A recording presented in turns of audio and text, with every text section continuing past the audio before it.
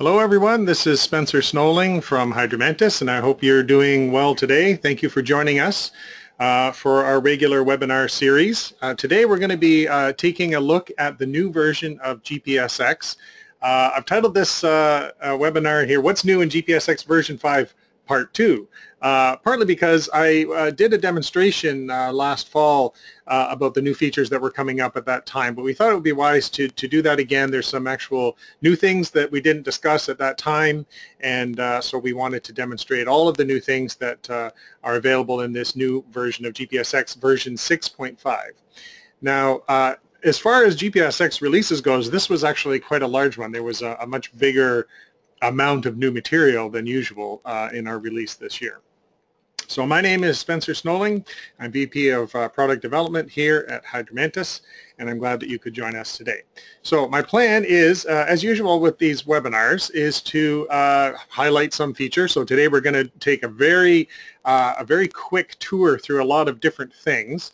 And I usually try to give you some slides and some background material on what that's all about, and then I'll be running a number of desktop simulations to sort of highlight those features. So I'll be doing a lot of hopping back and forth between my slides and our software today. So I'll just mention briefly before we get started that for those people who are using GPSX right now, if you have a yearly subscription for your particular license, or you have a yearly tech support contract in place, you should have already received the link and the new key codes for downloading and installing the new version of GPSX. If you believe that you should have received that and you have not yet received it, please contact us and let us know. Or if you're unsure whether your license receives automatic updates or not, you can always send us an email at support@hydromantis.com to find that out. So we'll be glad to help you out with that. Okay, so I've decided to try and break this up into a number of new software interface features first, and then I'll get into some new wastewater models afterwards.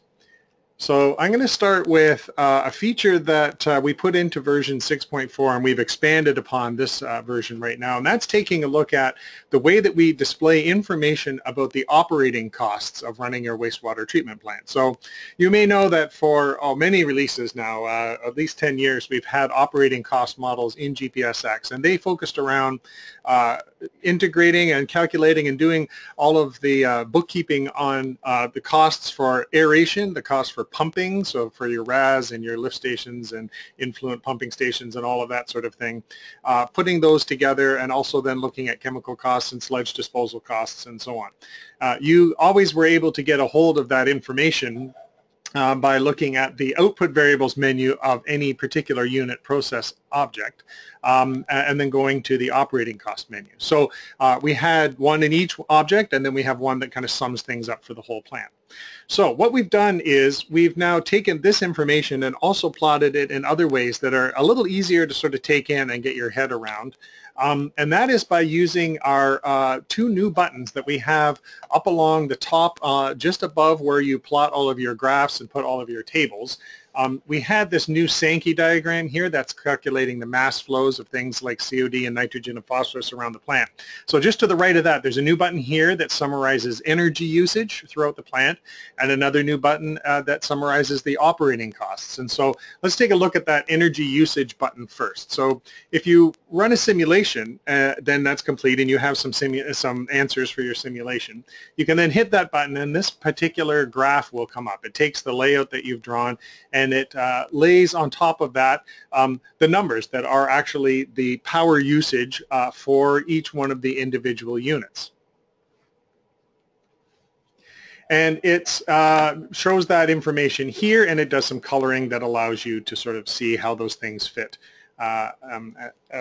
compare to one another, and it sort of highlights very easily which are the major units in your plant that are using that energy.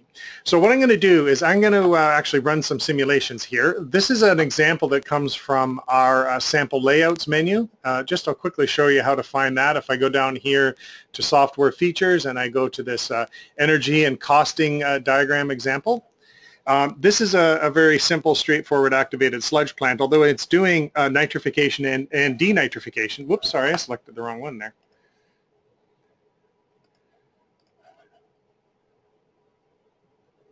software energy costing diagram example. Yeah. There we go. So this plant is actually an MLE process. There's two parallel trains. There's the ferric dosing units here for doing the phosphorus removal, and then we have a thickener, and we have some hauling to haul the sludge away. And I've put down one of our building units as well. This is another thing that uses some energy as you would typically at a plant, and this will also be included in all of our overall plant calculations for energy usage, and you can put as many of these down as you need in your plant too. Okay, so let's actually run a simulation here. So I'm just going to run the default scenario, and then this is basically the standard calculations that come out of any time that you run a GPSX simulation. All of these operating cost models are in there and built and solved for you all the time. Okay, so that's solved now for steady state, and I'm going to click on the energy usage summary first. And here's our diagram that shows us the energy usage, and we break that down into different kinds here. So these are two anoxic tanks followed by an aerated tank here, and so therefore obviously the aeration power is limited to just the aerated side. If I click on pumping, we can see here there's quite a lot of pumping going on in the influent lift station, for example. There's a big pumping associated with the secondary clarifiers, because of course that's driving the RAS that goes back to the head of that aeration basin, and of course our internal mixed liquor recycle is also listed here as well. So I can take a look at mixing power, obviously places where we have completely mixed tanks, and other things, sorted out things like moving the rakes and so on. You can actually look at the total power for the whole plant as well. And if I click in the background, it'll take me over to this other view, which allows me to sort of see this in a pie chart summary. I can look at this table, I can see all of those details, and this is showing me the overall for the entire layout, where we can see here that aeration and pumping power makes up a majority of the use of power at this particular plant. Okay, so that's just the energy part. Now we're going to take the same approach again with the overall operating cost. So energy is only part of the picture, of course, right? So now instead of looking at kilowatts up here, we're looking at dollars per day. And so it's some of those energy costs are still broken out here, but now we're also including the things like the chemical dosage cost and the sludge disposal cost. And so those things are highlighted separately. And again, it's the same kind of format. You can click in the background to come to this pie chart area, and you can investigate what's going on in any one particular unit. So for example, here in our completely mixed aerated reactor, we have a large aeration cost, some other miscellaneous cost, and then there's the cost associated with the pumping that was taking back that internal mixed liquor recycle. So these are nice tools that allow you to visualize very nicely the use of energy and the general amount of cost that it takes to run that plant. And this is all new features in version 6.5. Okay, back to the slides. One thing I'll very quickly mention that is associated with this calculation is the fact that we have a new energy pricing model. So when it comes down to doing the calculation, we figure out how much energy is being used at any one time when we know the flow rate and we know the head loss and all the other things that are required, pump efficiencies and so on. But then we have to multiply by a price per kilowatt hour. And we used to have a model that was either constant or allowed it to change during the day, and we've now extended that so that you can have it so that it exchanges, it sets up a new energy price at different times of the week. So if you have a place where the price is cheaper on the weekend, you can take that into account in your model. And also seasonal pricing. We have different prices for summer and winter and so on, and summer weekends and some winter weekends. It's quite a bit of fidelity there to allow you to hopefully hit any combination of different elements for the energy costing in your wastewater treatment plant. Okay, I will also mention that we have changed the methodology for setting up the optimizer in GPSX. So it used to be sort of a multi-step process to identify the variables that you're trying to optimize and the targets and setting up the data that you want to be able to fit to. So we have now replaced that with this methodology here, which pops up this window for optimizer setup. You can go through a step-by-step process by clicking back and forward and go to the next step here. It allows allows you to select the variables from this menu right inside this window rather than opening up the windows in the GPSX layout. We also have various options now too that have been set up. Before you kind of had to know how to set this up on your own. Now we can specifically say I want to minimize something. So I want to minimize total nitrogen in my effluent, or I want to maximize some sort of efficiency or what have you. So a lot of those things are there. You can automatically add your data file, and then it rebuilds with all of the various changes that are required that used to have to be manual steps that you did. So I'm not going to go through all that process now because I want to get on to our new wastewater models. So there are quite a few new objects in GPSX. I believe there's 6 or 7 new ones in this release of the software. So the one that we've been working on probably the longest is the membrane aerated bioreactor model. So this is for units. This is a biofilm model, so you'll find it in the attached growth group. And it's for systems where you have biofilm that grows on a hollow fiber membrane. So on the surface of the membrane, you are diffusing air into the biofilm from the inside, and then of course the bulk liquid surrounds the biofilm on the outside. So this is a unit that allows some efficiencies and some uniqueness to it to be able to do nitrification and denitrification by providing the oxygen from the inside, from one side, and then the substrate and ammonia from the other side. So we've been working on this model for some time, and we've successfully calibrated it to the new GE Z-Lung system. And so I will show you a few of the parameters. Many of them you'll recognize from our other biofilm models. Those being that you need to know things about the surface of that media in terms of the diameter of the membrane and so on, and how many cassettes you're using and so on, so that we can calculate the actual total amount of media surface area that's available there to grow the biofilm on.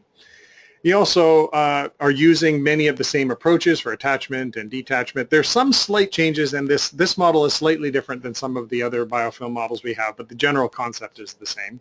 There's 5 biofilm layers, and we are growing the biomass in those biofilm layers, and we are diffusing the soluble components from the bulk liquid into that biofilm. So it is that balance between growth and diffusion and so on. And the really excellent part of this model, as it is in all of our biofilm models, is that you can plot the concentrations inside the biofilm to see really what's going on in any particular system. So for example, I'm showing you here the dissolved oxygen for this particular layout. And we can see that there's a gradient of oxygen. So what you're looking at here is as we go from left to right, that's going downstream in a series of reactors. And in the front here, these are the bulk liquid in the front, then the first biofilm layers, and then at the back is where the media is. So this makes sense here. The dissolved oxygen is highest where it's diffusing through the membrane surface area at the back.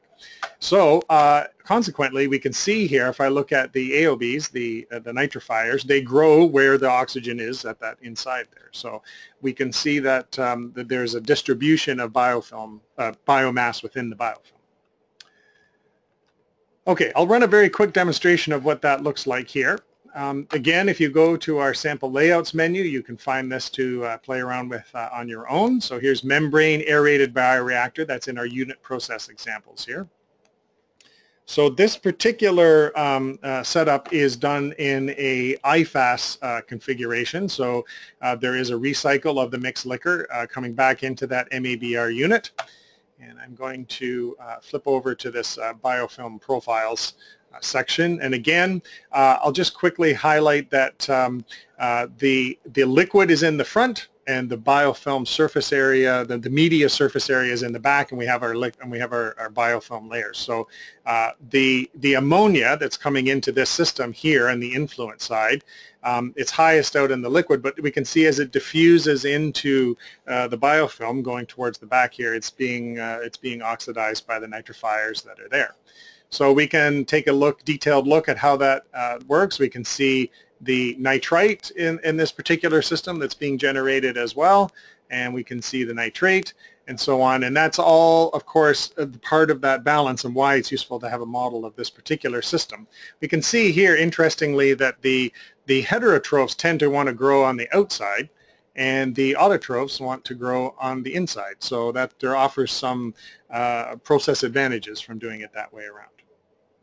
Okay, so we're going to hopefully do an entire webinar just on this particular model at some point down the road, which I would like to be able to do.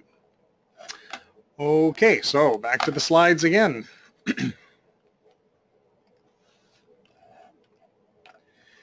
Another unit process that has been added to GPSX in the solids handling line is the hydrocyclone model. This is very useful for situations where you're doing side stream nitrogen removal and you want to be able to incorporate some solid separation into that anammox system where you want to be able to preserve those valuable slow-growing anammox biomass, and that's often done with this type of a hydrocyclone unit, which is a vortex that separates out the heavier materials in that waste stream, and the anammox biomass preferentially separates out in these types of units, and then that can be recycled back around. So in that particular unit, you'll find that we have a solid separation model, a relatively simple one, but it is on a state variable by state variable basis. So you can specify for each type of COD that's present in your system, each type of particulate material, what that solid separation unit is, and then we have calibrated this one so that it works well for that side stream process. So very quickly, I will show you again what that looks like, and we have in our sample layouts menu under the unit process examples. No, I'm sorry, it's under the side stream processes. Under the side stream here, side stream deammonification, the anammox process, you can open up that layout where we already have a nice layout put together that incorporates that hydrocyclone there. Just let me zip back here so we can see this more clearly. In this particular case, after digestion, we can see we'll have a very large ammonia and phosphorus load coming down this way. We can then pass it through a nitritation tank, which allows to convert some of that ammonia to nitrate, and then an anammox tank to be able to take the combination of ammonia and nitrate together and convert that to nitrogen gas. That's what this side stream deammonification process is all about. And so to do that, we want to preserve that anammox, keep that biomass there, and so we're going to use this hydrocyclone to recycle that back. So let's quickly run that just so that you can see what the results look like. And what I'm going to do is just let this settle out to the steady state answer. And then we'll start out by taking a look at the nitritation reactor here. So this has an ammonia load coming in here from that centrate of 349 milligrams per liter of ammonia. And we can see by the time it leaves here, that ammonia, and there was no nitrite or nitrate, has been at least partially oxidized to nitrite. So we have now roughly half here split between the ammonia and the nitrate. So when we move on to that anammox reactor, we can now see that by the time it leaves the anammox reactor, the ammonia has been completely removed here, as well as most of that nitrite as well. So we can even plot, by looking at the output variables menu here, the actual concentration of the various types of biomass. And if I come in here, I can see that we have a large concentration of ammonia, anammox biomass growing in this particular side stream system. Okay.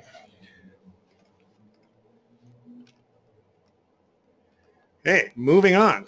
I will mention also that we have changed up the way that we use our controllers in GPSX. Previously, things like the on-off controller and the timer controller and so on were found in the toolbox object. So starting with this release in version 6.5, we have added over the years quite a bit of stuff to the toolbox object, and so it was time to sort of clean that up and move the controllers out to their own objects and keep everything else in that toolbox object. So you'll find a new process control tab actually here in GPSX. Now you'll find these process controllers that you can drag and add to your screen. And all of the ones that you have been using in the past, like the PID, the on-off timer, and scheduler, and so on, these are all available for you to use. And if you have an old layout that is version 6.4 or earlier, and you bring that into version 6.5, it will automatically move all of that material over there for you. Okay, so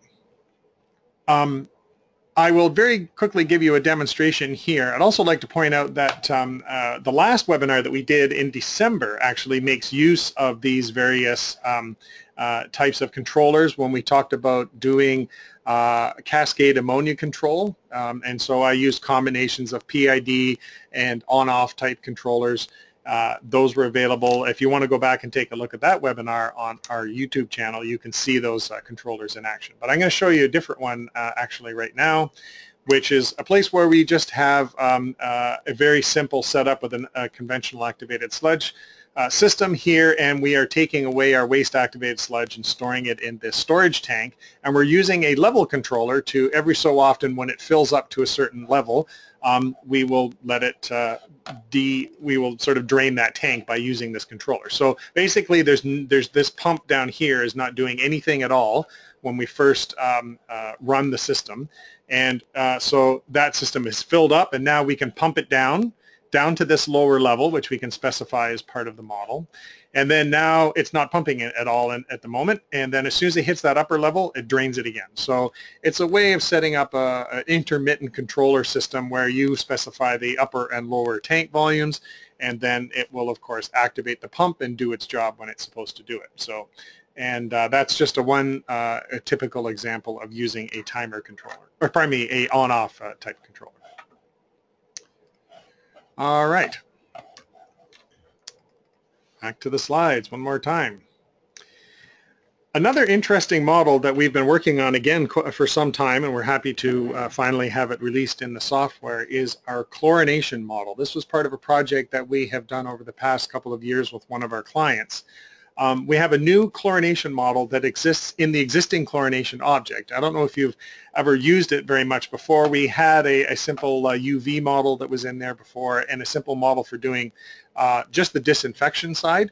But now this new model actually does model the formation of chlorination byproducts and disinfection byproducts that you would get from adding chlorine to a system where there's some ammonia present. So this is something that's been developed over a period of time, and we've calibrated it quite well.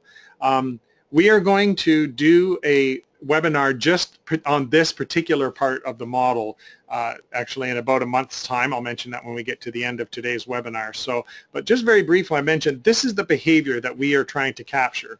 When you're looking at the amount of chlorine that you're dosing into a particular system, the behavior and the way that it forms these products or doesn't form these products is basically related to the amount of ammonia and chlorine in their relative amounts. So in systems where you have, up to 5 times as much chlorine as ammonia, produce a monochloramine, and it uses up some of the chlorine in the presence of a small amount of ammonia. And when you get up to that ratio of about 5 to 1, we move on to this second zone here, where suddenly it's able to form dichloramine and trichloramine, and it's using up the ammonia in a much greater rate. And you can see here that those formations of those byproducts, it's sort of actually oxidizing it all the way to nitrogen gas. But at some point, it's going to use up all of that nitrogen, all of that ammonia that is available. And then you'll be moving on to, if you still increase and add more chlorine, you'll get to the point where you're just having free chlorine residual. And this is the point at which you can have actually a significant formation of other things in the model, such as trihalomethane. And so I'm going to show you a demonstration of how that actually works in the model right now. And once again, this is one of the things that you can find in your sample layouts menu here. In this particular case, I believe this is also in the unit processes here when we go down to chlorination and disinfection here. Okay, so what I'm going to do, I've actually got this set up using our analyzer feature, doing a sensitivity analysis. And what we're going to do is run a quick sensitivity analyzer function here, and that is going to run a number of steady state simulations as we increase the chlorine dosage. So that's sort of in the same way trying to reproduce that graph that I was just previously showing you. It is there to sort of increase that ratio of chlorine to ammonia.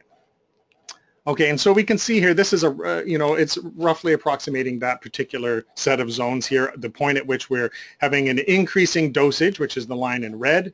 We can see that the chlorine residual that is available also increases until we get to that sort of 5.5 ratio that I mentioned, at which case we can then form those other sort of higher ratio compounds, and then that's consuming up that ammonia. Ammonia's here in black. Until it's got down to a part that cannot really be removed anymore, and then that free chlorine residual is starting to be produced again. And as I mentioned, we also calculate the formation of trihalomethanes, and part of this model is there to sort of indicate that in the presence of those other amines, they're not the formation of this trihalomethane doesn't happen as readily, but it does really kick in when you got to the point here where there's only the free chlorine residual left. So that aspect here is shown by the way that this increases after we get to that, that sort of break point. Okay, so back to the slides. Almost to the end now. I'll mention that we have a new plug flow tank with aeration header object as well. That's found in the suspended growth processes. It looks very much like our regular plug flow tank. However, you'll notice that it has the aeration header shown on the back of the object here. Now, as far as the biological aspects of the model go, it basically is exactly the same as the regular plug flow tank. And in fact, in terms of the oxygen transfer calculations, it's the same as well. But what we do is we ask you for a lot of details in this model to describe the header itself. So you can see some of these parameters here in terms of the diameters of the header pipe and the drop pipes and so on, and a lot of the losses and a lot of details about the valves as well in terms of the way that they're controlled and the way that they operate and their valve positions relative to the amount of flow and so on. And what this allows you to do is basically supplement the existing model that we do in terms of oxygen transfer and airflow with now being able to model the header pressure and the head loss and the valve positions under the different control types. So for my last demonstration here, I will very quickly move back to looking at one last sample layout here as well. So this one is actually under our process analysis example here, this aeration header and most open valve example. And again, it's a conventional activated sludge tank, and so we're going to run actually a short dynamic simulation this time with a varying influent flow so that we have a bit of change in the loading so that we can see how the aeration system responds to that. So as the flow goes up and down, the loading goes up and down to that plant, we can see here that in black the pressure at the header outlet here is showing that it's increasing, of course, as the demand, as we had a higher load coming into that plant, as the demand increases, the blower pressure has to increase as well to supply more air. Now, what I'm using here is actually the most open valve concept for controlling that, and you can even take a look at the valve positions here themselves. So starting from the left here, 1, 2, 3, 4, in terms of those 4 tanks in series, this is number 1 in black. Number 2 is actually the one that is the most open valve. And we can see that it stays open the whole time. And it's the one that's sort of controlling the system. The other ones adjust their pressures accordingly to maintain that one open valve and then supply the appropriate air that's being demanded from the system. We can actually switch over to other systems. In fact, I've got a pressure set point example put together here as well. And you'll notice that in this particular case, the philosophy is now different. It's not trying to maintain one particular open valve at a lower pressure. This is saying just open up the valves as much as required to do the job and maintain an existing blower pressure set point, which I'm showing here. So we can see instead of going up and down and responding to the system, it's just got a set point that it meets, and the valve positions all went accordingly. And you'll notice here that none of them are completely open all the way. So that's the variation on that type of concept. So this is a new feature that you can take advantage of when you're doing your modeling in GPSX, if you feel that's important to your particular project. Okay, so believe we're at the end. Oh no, I'm sorry, I almost forgot our new water quality index calculation as well. We were doing a project where we wanted to have a sort of an overall measurement of the quality of the effluent, and so we added this new little feature to the receiving water object, which is also known as the one where the pipe empties into the river with the fish. If you ever blown that up, you can see the fish quite clearly. And in that case, you set for the effluent quality a number of particular targets that are required for the appropriate treatment in this receiving water, and then you set some weighting functions, and there's some default values that have been entered in here for you. And then there's some an approach that was taken in the cost simulation benchmark report that gave an overall measurement, a single number that you will come up with to you know, measure or give you sort of an overall index value of the quality of the system. So the lower the index, the better the quality. And you can either do it as an overall number, or you can use it as a difference between the target and what the actual concentration that comes out of the plant. Okay, so I'll mention lastly here that there are, of course, a large other number of other things that we've done as well. We've made some improvements to our Sankey mass flow diagram. You can actually inactivate the part around the mixed liquor so that that doesn't always have to be the largest thickness line on your diagram. We have a new advanced oxidation process unit that's there to help break down that COD. We made, as we always do with every release of GPSX, a number of updates to the Mantis 2 biological parameters, the growth rates and half saturation coefficients and so on. We always make some small tweaks and updates based on our experience using the model in our own projects. We made a couple of changes to the way that the biofilm detachment model works. This is some new information that we learned when we went through the development of a couple models as parts of projects that we've done during the past year. We've added mixing energy into the model, and that is included by default in all objects now. We made some updates to our solver settings to help kind of make things flow a little more smoothly, and we've added more sample layouts. Many of them I've shown you here today, and sorted bug fixes as always.